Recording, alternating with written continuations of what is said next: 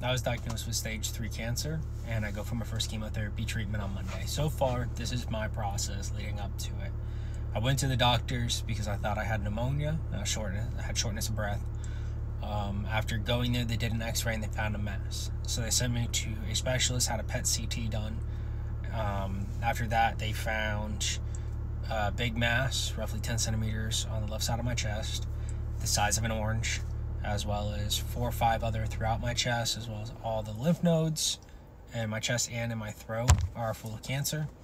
And after that, I had to go for a biopsy.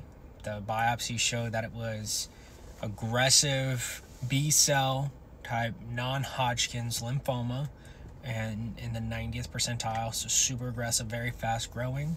I also had to do a pulmonary function test, check my lungs, and an echocardiogram to make sure that my heart's good, because the chemo that I'm going to be doing can affect both of those. I also had a chemo port put in my chest here, and then a tube runs up into my neck.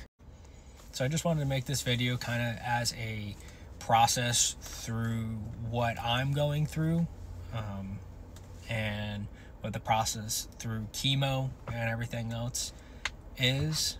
So I'll just be doing kind of updates whenever I get them.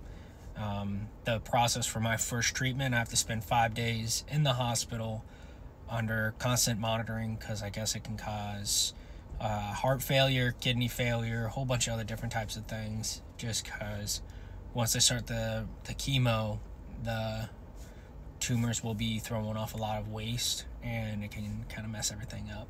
So just my process through it all, and there's the journey.